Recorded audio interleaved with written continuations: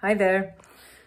I'm doing this video to promote basically the work of Andrew Huberman. He did a podcast recently. I would love everybody to listen to this stuff because it really helps. It's so helpful. This guy knows how to explain in simple words what science has found out recently. And it's basically the same stuff as yogic knew since thousands of years. And it's just very beautiful. It's so important because if you listen to that stuff, it's not going to be that hard anymore to be balanced, basically kind of happy and healthy. Yeah, I totally believe that. One reason is when you listen to Andrew Huberman and, for instance, find out how dopamine works, and there is such a thing as a dopamine baseline, and some people have a baseline like this and others like that, and then there's genetics, upbringing, and whatever that have an impact on everything. And then there's neuroplasticity.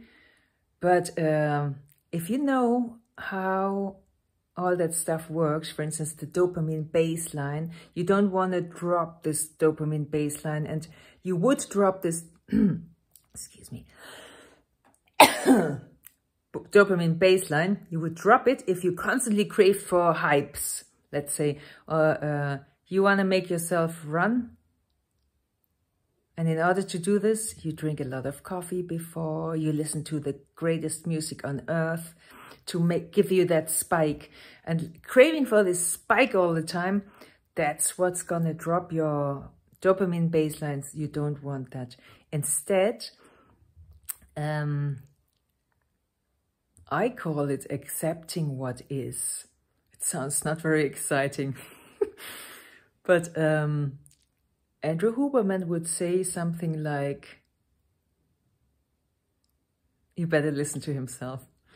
Sorry, I can't do a better job, but please listen to this stuff. It's so interesting, and everything comes together about ADHD and depression and anxiety, the whole thing, the chemical circuits, how they work, and why it helps to just know how things work. That already gives you, let's say, this little glimpse, this opening to change something in a simple way. For instance, stop resisting what is. All right, I hope you get curious and check it out. Thank you.